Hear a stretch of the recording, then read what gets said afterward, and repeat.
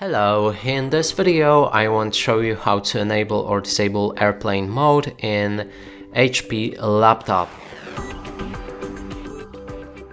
To do this, we can either click on our toolbar in the bottom right corner of the screen and here find the airplane mode, click on it to enable or disable it. When it's white, it's disabled, when it's blue, it's enabled. Other way to do it is to click on the start, open the settings, locate a network and internet, airplane mode, which you can enable and disable right here with that switch.